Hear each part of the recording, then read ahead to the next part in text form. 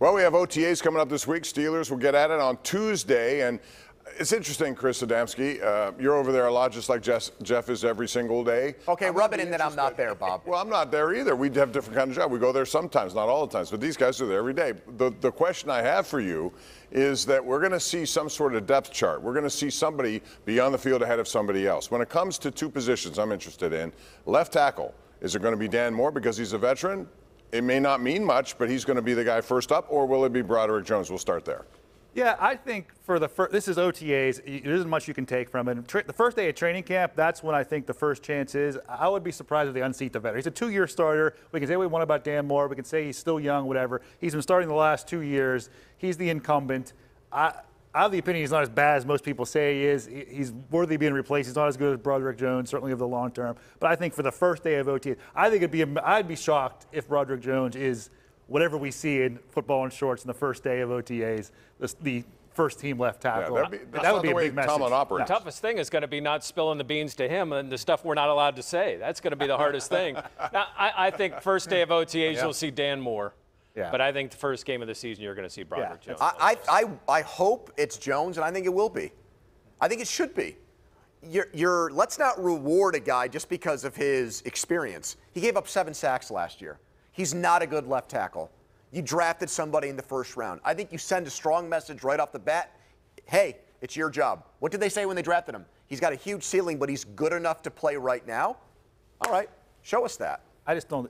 I think the first day of Latrobe is when we'll see that. I don't see the value of much at this point. At least make the kid think he has to earn something, or show something. Maybe minicamp. Yeah, by then. Minicamp, but I don't think first day. Tomlin wants to make him earn it, regardless of his status. What about Joey Porter Jr.? Is he a kind of guy who's going to be listed right off the bat? I don't know.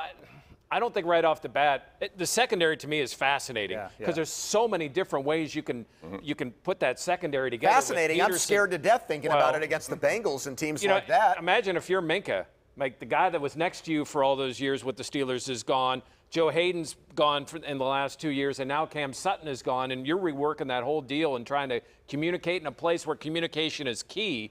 I love the ad of Peterson. But they got to figure out quickly. That's where OTAs and minicamp will be valuable, how those guys work together. There's a lot of ways it can go, and I think they've done this a lot. This has been sort of their strategy. You saw it an inside linebacker, other positions to a point, offensive line, interior offensive line, that they have options. If Joey Porter Jr. shows he's not ready, maybe the first year, needs some time, they have options. Like who? Shannon Sullivan could play the slot, and Levi. James Pierre, you're going to go James Pierre?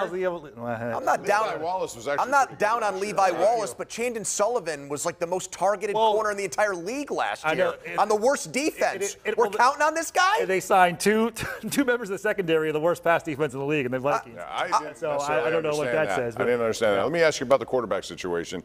Andrew, I think it's a really good situation to have 3 veterans like that, and I consider obviously Pickett the starter, but these 2 guys behind him, a lot of people don't like it. A lot of people don't think it's valuable to have a guy like Mason Rudolph, who may never play. It's an insurance policy. And even Trubisky at the price tag, he got a restructured deal and everything. But still, who else would you want back there? That's a pretty good room, isn't it? Well, I like the idea of doing something with Trubisky before free agency because you could have used that money to maybe bring in someone better than Shandon Sullivan as your nickel corner. But since we're past that point, yeah, it's okay. Because you've got a backup who's been to the playoffs twice, and you've got a third-string guy who's started 10 games. And I like now that there's no, okay, who's the starter? Who gets the reps in training camp? How do you divvy up the snaps in the preseason? It's Kenny's job. And Trubisky and Rudolph come to the team knowing that they're there to help them. That's a big difference and a good one, I think. Right, and I saw a story, NFL.com ranked the best quarterbacks in the league last year. They had Mitch 33rd, which tells you – 28th, I think. He'll be in the top 10 by the end of the year. 33rd. So that means you have the best backup in the league. By that ranking, you have the best backup that there is out there. And I think and they get along. I think that's huge. And they've proven it that it's not just talk. They've actually done it with action. Yeah, I don't see how anybody can. They lowered his cap number this year. Like you said, it doesn't really help functionally at this point to have a lower cap number for 2023. But I don't see the angst some people have. Some people are angry about signing Mr. Trubisky or signing Mason Rudolph. When you're signing a third-string quarterback, I mean, people could say what about Mason Rudolph, but he's number 3 in the depth chart. I mean, I don't know how you can do better than that. And Mitch Trubisky at number 2 in the depth chart. If you want to say they're paying him too much, if I gave you this option, Bob, you can have no Mitch Trubisky, Mason Rudolph is the backup, and you could have taken that money and kept Cam Sutton. Would you have done that? I would have. I wouldn't have. Just Really? because I just think it's important to have that's the most But important. if you've got Sutton, Peterson, Porter, Wallace, I feel better about the entire. You would have needed a lot more money. And with still Cam draft Sutton. Porter. Right, yeah. But All right, real quick, I have a minute left. I want to ask you about Alex Highsmith. Does he get an extension? Will it happen this offseason? they'll talk. I understand outside linebacker is the most important position. I'd love to see them put a big contract on the offensive side. I mean, it's a fascinating conundrum because they drafted. Conundrum? Yes, you like that. I like that. I like that horse. I don't know how to spell it. I have to get spell check for Oh, it. yeah, don't even ask me about spelling. Go ahead. But you drafted a guy. I know it's the 4th round. It's the middle rounds. It's not a premium pick, but it's essentially you drafted his replacement. Herbig. And Nick Herbig. I can't do the Herbig Right.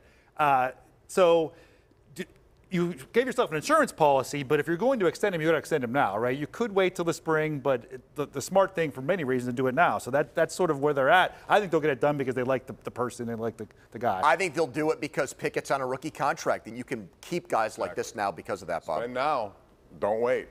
When we come back, we're You not like gonna spending. wait to talk about the Penguins. What do they do with their GM? Has there been any movement? Who is the front runner, if there is one? We'll talk about it next right here on the #1 Cochran Sports Showdown.